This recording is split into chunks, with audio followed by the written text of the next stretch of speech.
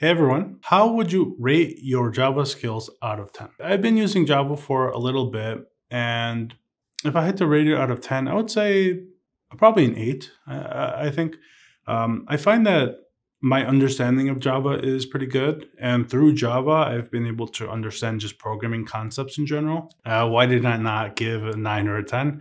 It's because I know that there's so many things in any language and in anything really that you can go into and keep learning. So I definitely feel that I have a very strong understanding of the language, and I feel comfortable to use any library in Java and even other programming languages actually, because I feel a good kind of foundation. I think I have a good understanding of programming concepts in Java and in other languages. So yeah, I think I would rate myself pretty high. I definitely recognize that I don't know everything, right? I think it's that's not possible with so many different libraries, but I do feel 100% comfortable to, for example, Google anything that I'm not sure about. And I feel comfortable that I'll be able to get the idea and then apply it myself. So yeah, I think I have a good understanding of the language, and I definitely feel like I'll be able to continue to learn, especially the things that I haven't used before.